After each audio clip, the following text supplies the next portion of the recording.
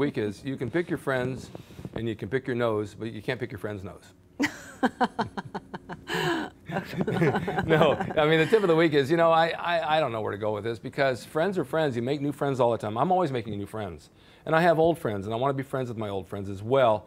My new friends, they bring new things to the conversation and new conversation. My old friends still talk about, when I talk to them, how's the weather down there, and that's about it. You know, they don't know what to talk to me about because they're not doing what I'm doing. Because you don't have mutual interests. You don't have anymore. mutual interests, that's right. But there is still a bond from childhood, you know, so to speak. So yeah, to a certain degree. So you keep them as friends. Keep them aware of what you're doing. Hopefully they'll come about and visit you once in a while, and not just drive by your house. They're 200 miles away and just keep on going.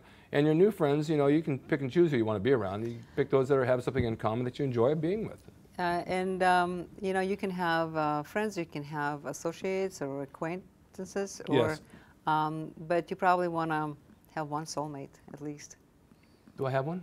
I think you do. Yeah. But a soulmate and a friend, I think it's like the ultimate. That's the ultimate. I'm Rick Drayson, Tough and Tender.